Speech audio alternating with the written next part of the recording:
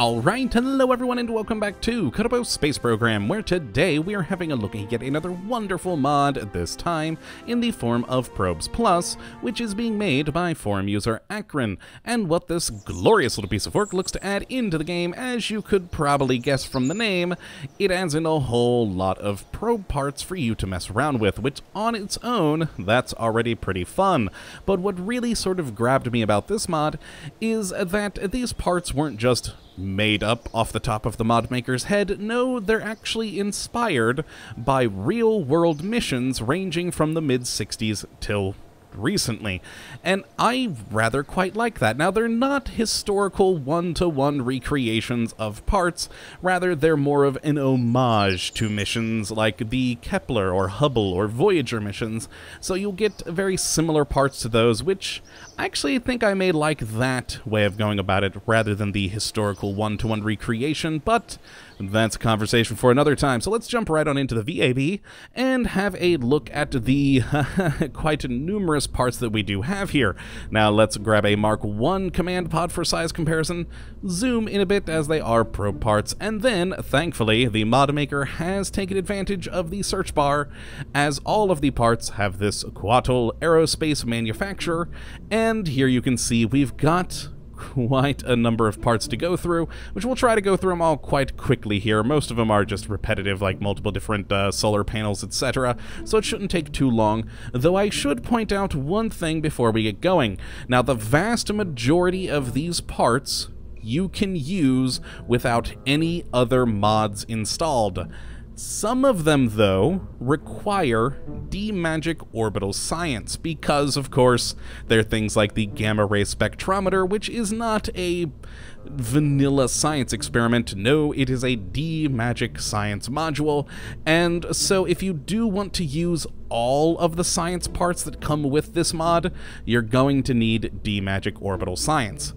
But not all of them. Things like the thermometer, the accelerometer, etc. that are on here are just fine in the vanilla base Kerbal Space Program, and in fact, the vast majority of the parts we have here are just fine without that additional mod, but if you do want all the science parts, D-Magic orbital science. Now we'll start up at the top and work our way down, and the first we have is the Quetzal command pod here, or, well, command probe, I guess, as it is an unmanned command pod with a reaction wheel, SAS, and a mere 20 electric charge, and as you can see here, not exactly the biggest thing in the world. It's quite similar to some of the other probe cores we do have, except it has the more, gold foil texture to it.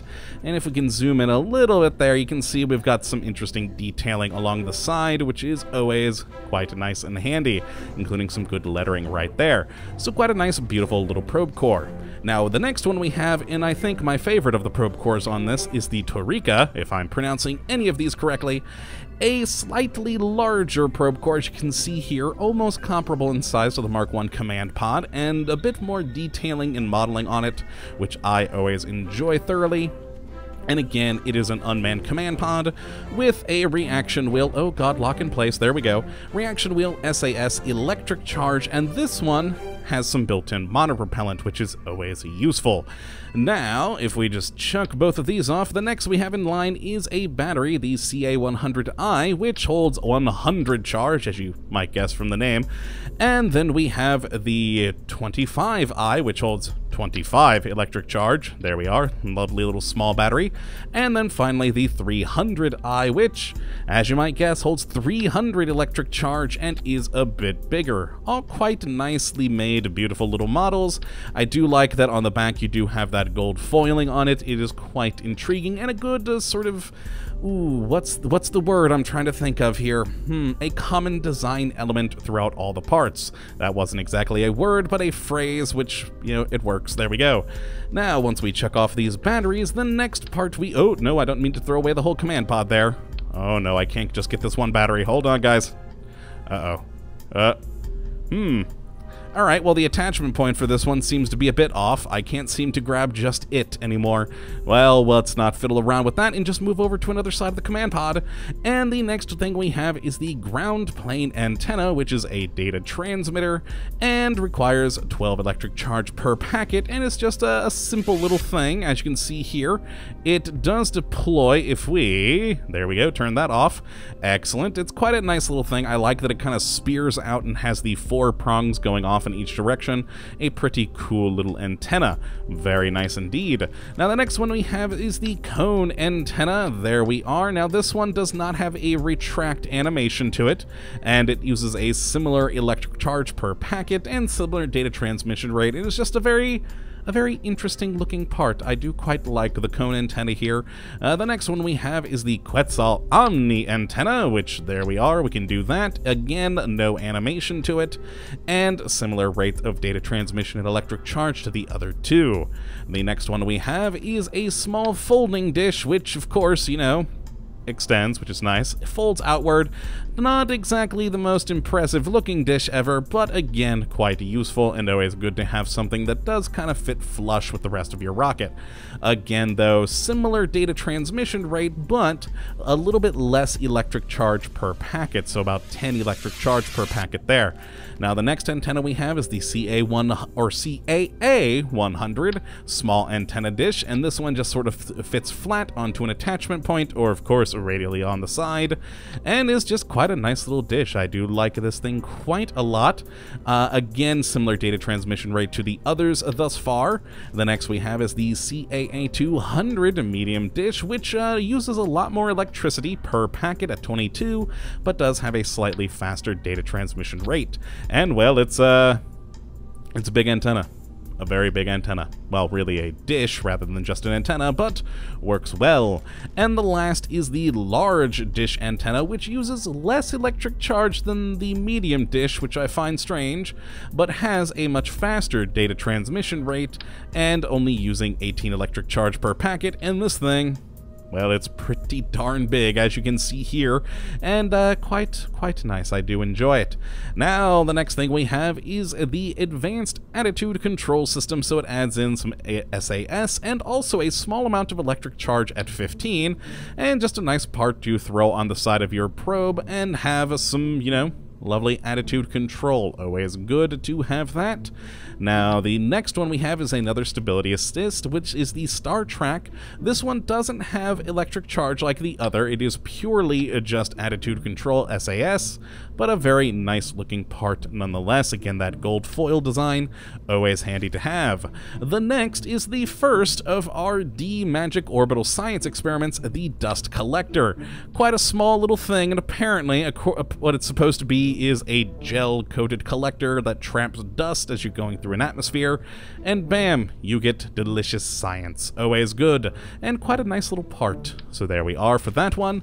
We have another dust experiment, the X dust experiment. This one, though, is not D-Magic. This one can be used just normally, and yes, just a nice, lovely little experiment. Very good modeling work on it. I'm quite a fan of the look of this one. Very cool indeed.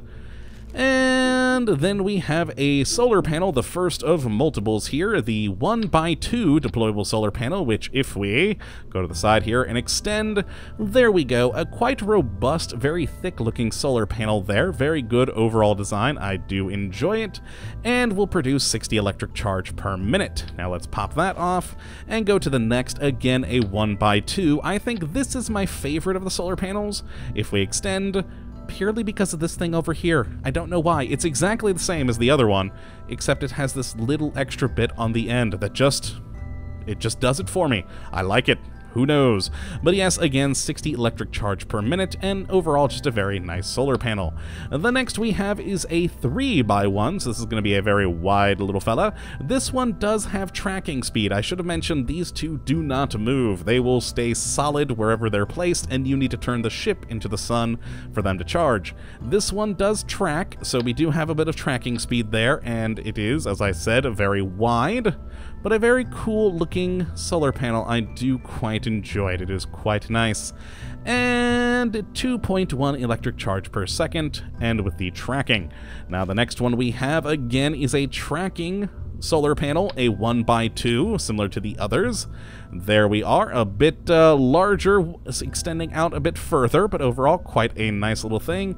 And we'll do 1.5 electric charge per second. Always handy. Now if we can actually grab it, there we are. The next part is an electrostatic science rig. This one is one of the oh boy, flubbing my words here already. This is another one that needs the D magic orbital science, and is just a cool little electrostatic experiment, which, as you can see, does deploy, and that makes me happy. Nope, there it goes, a little bit further down, and that is it. That is the deploy animation. Quite nice. I do quite like it. Actually, did I look at this one? Did it have an animation? Oh, it does. It opens its lid. I didn't notice this earlier when I was messing around. That's quite cool. I like it. It sort of flips out, grabs a sample, and then in it goes. Wonderful. Oh, I do like that. Right, I'm glad I went and checked back at that. I didn't realize that had an animation.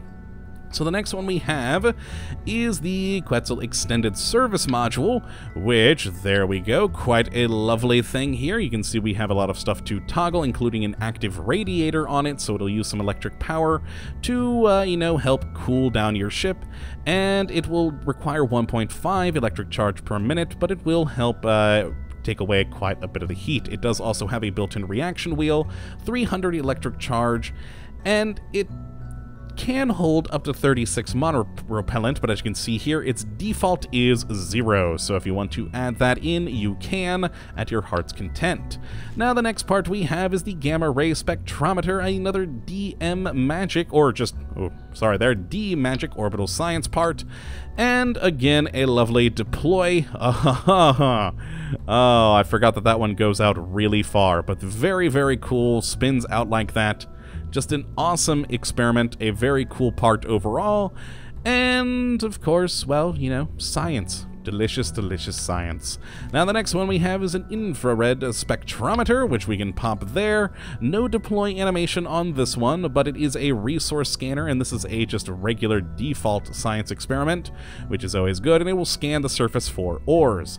Now the next thing we have is the ultraviolet spectrometer, which again is a regular experiment. No DM magic needed, but it does deploy quite violently there, but quite nicely. I do quite like it, and it's just a very cool looking camera thing. Very nice. Alright, let's pop that off. The next is the magnometer.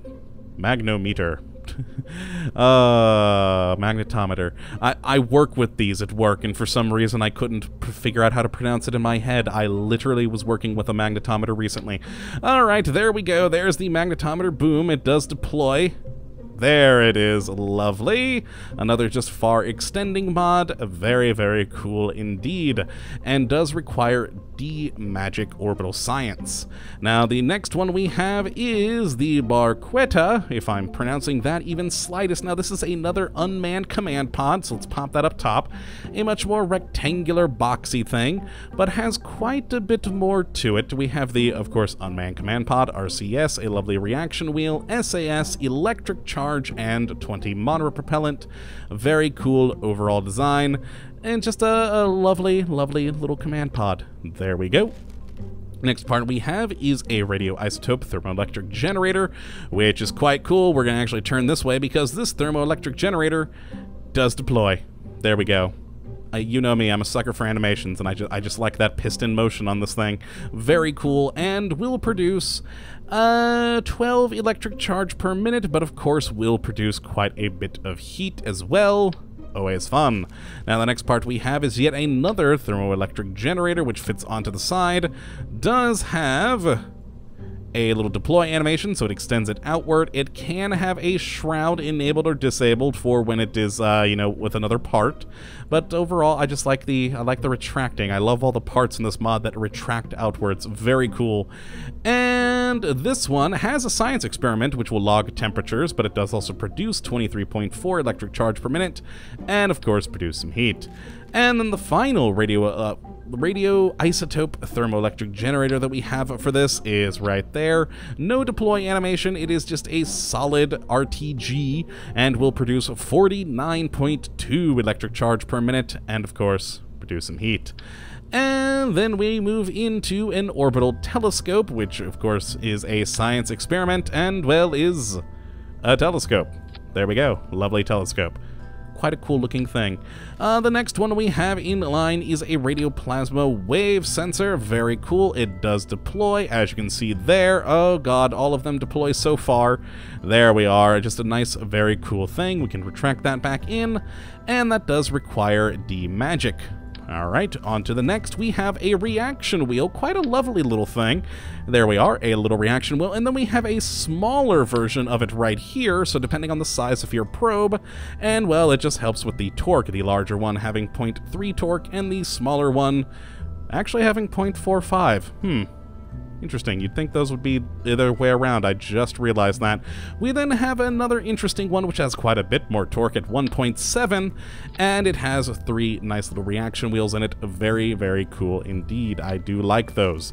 I prefer this little trifecta one. It's quite cool looking. But these are nice and sleek, so will fit into any design, which is always quite handy. We then have a thermometer experiment, which is a standard science experiment, beautiful little piece. We then have a barometer, which is just another little science experiment, an accelerometer right there, a gravity wave detector right there, all very wonderfully and beautifully made. Always cool.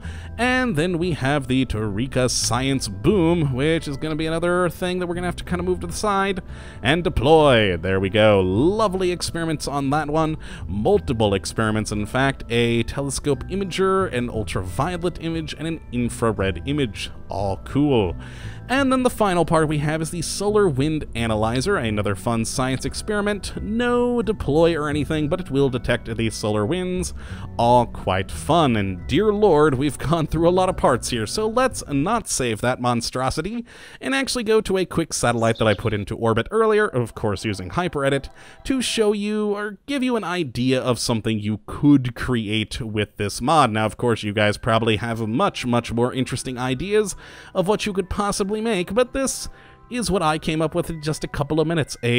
Somewhat of a monstrosity of a part, but we have some cool RTGs for when we don't have the sun nearby, but also have some solar panels on it as well if we sort of turn towards the sun.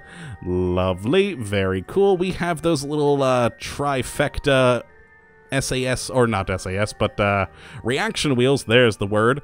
Very nice right there.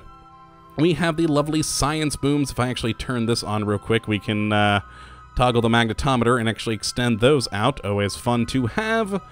There we go. So we got all sorts of booms coming off of this thing. I've got a load of the little batteries in here in the solar panels and different other experiments like the thermometer right here. And just, it's a fun little satellite. It certainly isn't the most impressive thing I've ever built, but it's useful and it works. And overall, it's just cool with all the different parts that we do have in this mod.